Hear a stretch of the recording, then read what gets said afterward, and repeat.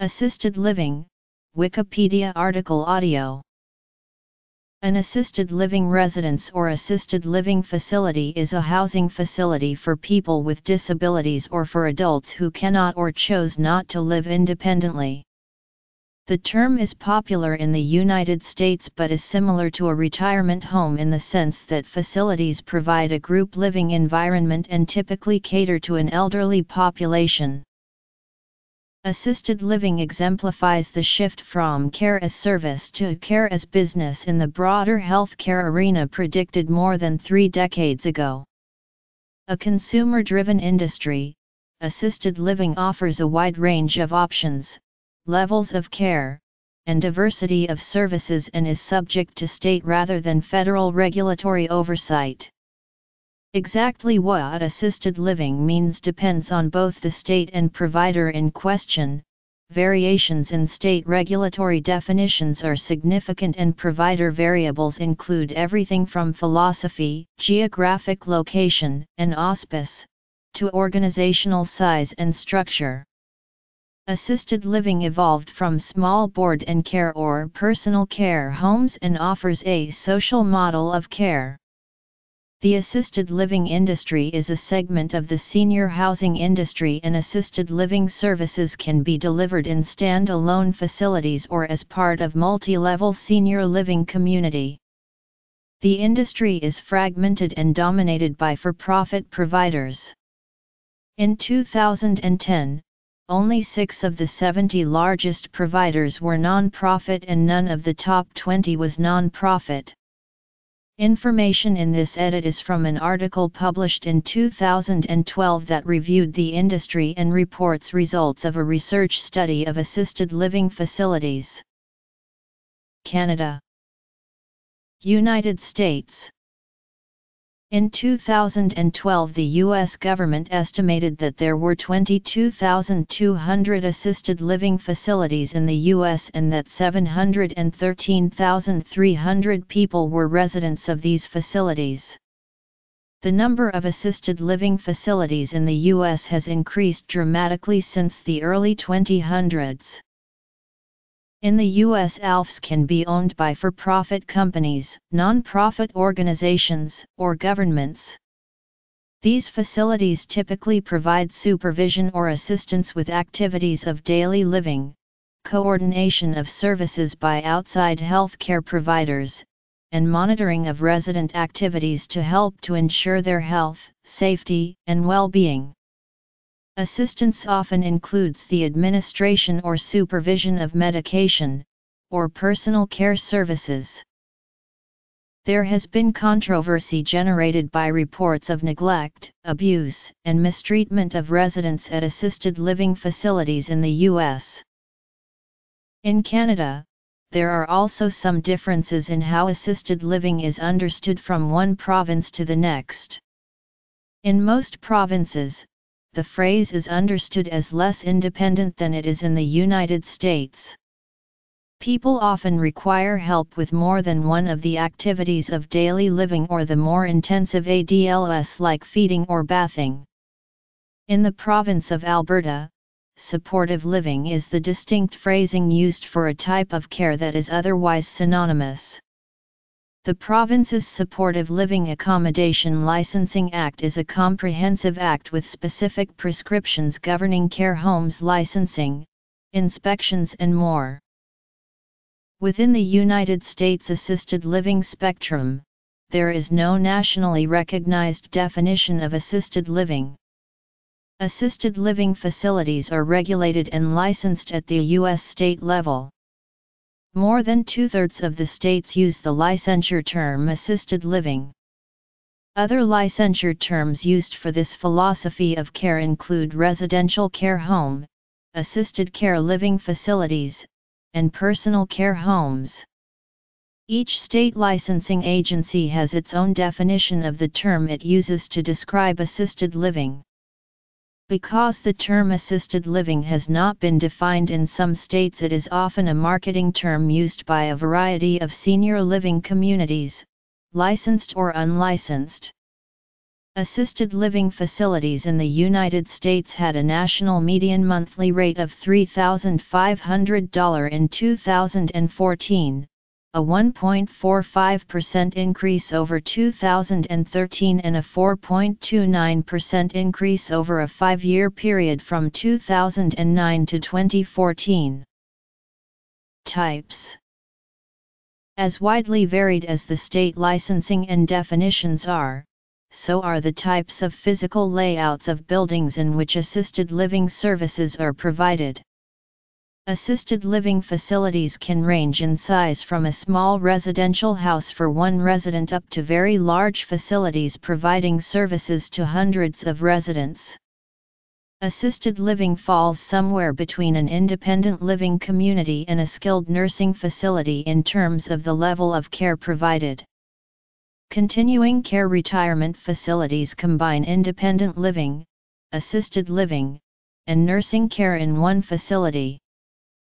People who live in newer assisted living facilities usually have their own private apartment.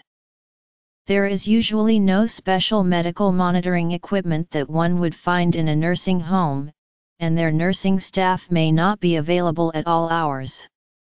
However, trained staff are usually on site around the clock to provide other needed services. Household chores are performed, sheets are changed, laundry is done, and food is cooked and served as part of the base rent and included services. Depending on their disclosure of services, assisted living services may include medication management, bathing assistance, dressing, escorts to meals and activities, toileting, transferring, and insulin injections by an RN. Some homes even have a beauty parlor on site. Grocery service is often available too. Where provided, private apartments generally are self-contained, i.e., they have their own bedroom and bathroom, and may have a separate living area or small kitchen. Registered nurses and licensed practical nurses are available by phone or email 24 hours a day, to ensure proper teaching and/or education of staff is available. Typical resident. Alternatively, individual living spaces may resemble a dormitory or hotel room consisting of a private or semi-private sleeping area and a shared bathroom. There are usually common areas for socializing, as well as a central kitchen and dining room for preparing and eating meals. An assisted living resident is defined as a resident who needs assistance with at least one of the activities of daily living. A typical assisted living facility resident would usually be a senior citizen who does not need the level of care offered by a nursing home but prefers more companionship and needs some assistance in day-to-day living. Age groups will vary with every facility. There is currently a transformation occurring in long-term care. Assisted living communities are accepting higher and higher levels of care, and nursing homes are becoming a place for those who are undergoing rehabilitation after a hospital stay or who need extensive assistance. Many assisted living communities now accept individuals who need assistance with all activities of daily living. Special needs. The Overview of Assisted Living report from 2010 stated that 54% of assisted living residents are 85 years or older, 27% are 75-84 years old, 9% of residents are between 65 and 74 years, and 11% are younger than 65 years old. 74% of assisted living residents are female, 26% are male. Locked units. The residents may assist in arranging the appropriate medical, health, and dental care services for each resident. The resident generally chooses his or her medical doctor and dental services. Controversy. Residents who have periods of temporary incapacity due to illness, injury, or recuperation from surgery often choose assisted living as a supportive option to help them recover quickly so then can return home. In the case of these short-term respite stays, assisted living residences act as the bridge between hospital and home. Short-term respite stays in assisted living are also an option for families when the primary caregiver goes out of town or is otherwise unable to provide the needed care. 2011 Miami Herald investigation. More recently built facilities are designed with an emphasis on ease of use for disabled people. Bathrooms and kitchens are designed with wheelchairs and walkers in mind. Hallways and doors are extra wide to accommodate wheelchairs. These facilities are by necessity fully compliant with the Americans with Disabilities Act of 1990 or similar legislation elsewhere. The socialization aspects of ALFs are very beneficial to the occupants. Normally the facility has many activities scheduled for the occupants, keeping in mind different disabilities and needs. Many ALFs also serve the needs of people with some form of dementia including Alzheimer's disease and others with mental disabilities, as long as they do not present an imminent danger to themselves or others. These sections are often referred to as memory care. In the United States, legislation enacted by each state defines not only the level of care, but often what conditions are prohibited from being cared for in such a home. Many ALFs will work to accommodate a person who suffers from severe forms of Alzheimer's by having separate private units. These units are part of the main building but are secured so residents with Alzheimer's cannot leave and possibly do harm to themselves. The units usually house fewer people and more attention from the caregivers is provided. The units, usually called locked units, focus on applying cognitive and mental activities to try to help keep the mind fresh. Since there is no cure for the disease, the goal is to work at prolonging or delaying the disease. If one is not engaged in activity, his or her memory will deteriorate more rapidly. 2013 Frontline Investigation. A 2011 investigation by the Miami Herald into assisted living facilities in Florida won the Pulitzer Prize and found that 1. The safeguards once hailed as the most progressive in the nation have been ignored in a string of tragedies never before revealed to the public. 2. That the Agency for Healthcare Administration, which oversees the state's 2,850 assisted living facilities, has failed to monitor shoddy operators, investigate dangerous practices or shut down the worst offenders, and 3. As the ranks of assisted living facilities grew to make room for Florida's booming elderly population, the state failed to protect the people it was meant to serve. The investigation found dozens of incidents of gross mismanagement and criminal behavior at assisted living facilities across Florida, a state of 20 million people which is popular with American retirees. The newspaper requested the release of state documents related to the deaths of over 300 people in assisted living facilities between 2003 and 2011 but were denied these documents. Still, the newspaper's investigation found no less than 70 people who had died due to the actions of their caregivers. The deaths were found to have resulted from the mismanagement of assisted living facilities and by the practices of their staff and managers who drugged residents, deprived them of basic necessities such as food and water, abused residents verbally, psychologically, and physically, and neglecting their needs. Comparison between assisted living and personal care. On July 30, 2013 Frontline ran an hour-long program with help from ProPublica detailing some tragedies that happened in assisted living. In California, these units are not locked, they are secured by alarms, delays, keypads needing a code, etc.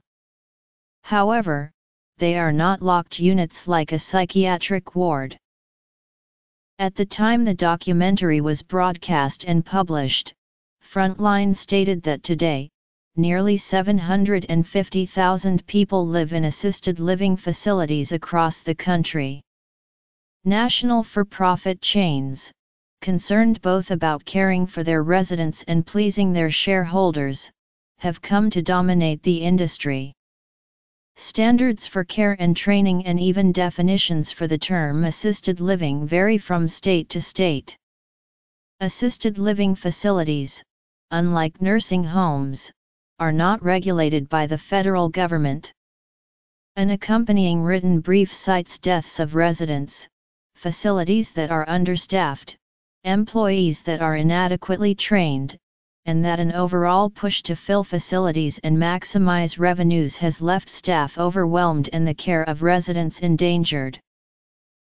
A related article by ProPublica states that a facility operated by Emeritus Senior Living had been found wanting in almost every important regard.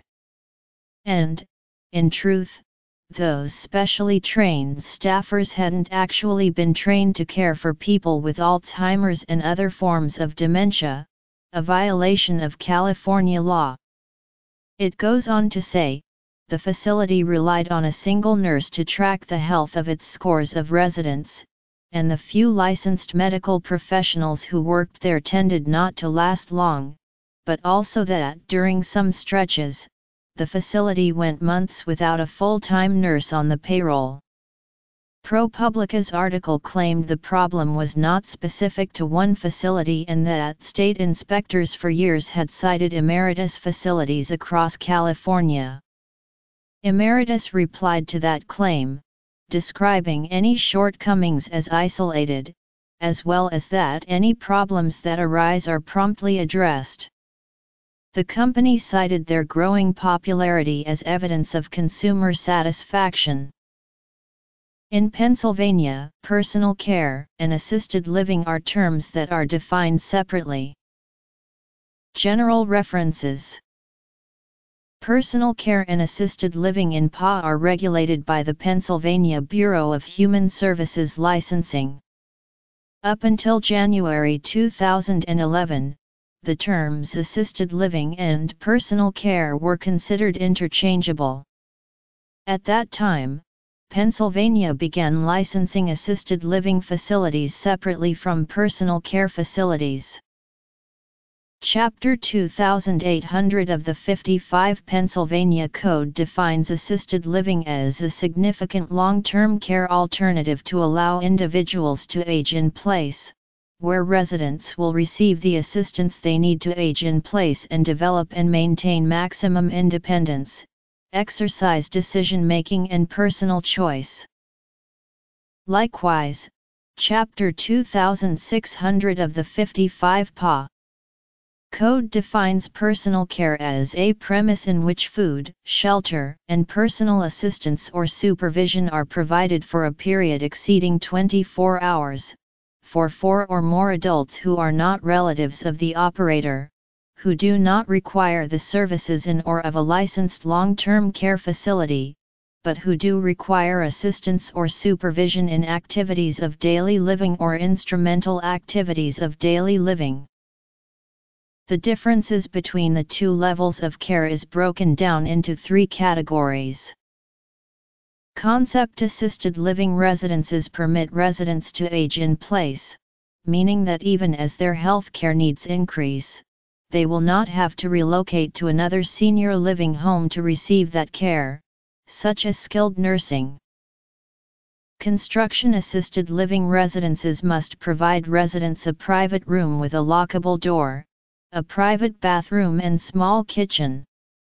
Personal care homes are not required to offer these amenities. Level of care assisted living residences must ensure that residents receive skilled nursing care if their needs surpass standard assisted living services.